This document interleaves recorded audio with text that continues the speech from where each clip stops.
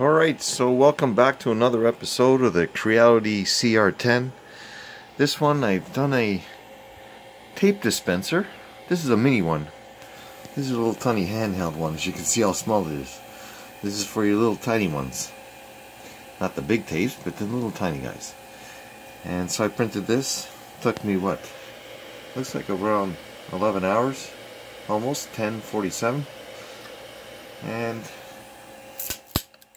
seems to be coming off the print, no problem.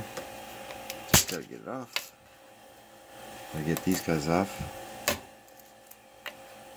I printed it with the brim like normal. The brims are great. With the brim you can see if you're level or not. And if you have to adjust. If you do have to adjust a lot, you gotta stop the print and adjust. But that's the tape dispenser. And it came out really nice. There's the back. I print this with PLA on a glass heated bed. Underneath it's the aluminum plate heated and glass bed on top. I put hairspray. Look at that. Looks beautiful. And this is another piece here. Just got to clean off this support material here. And then that'll be done.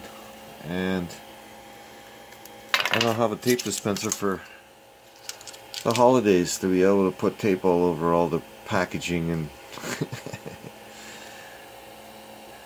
this is found on Thingiverse, and you can get yourself a same type. There's different versions. There's ones that are remixes and improved. I would suggest you look into them as well. And that's about it for this episode. Until next time. From the CR-10, Creality CR-10 3D printer. I'll talk to you later.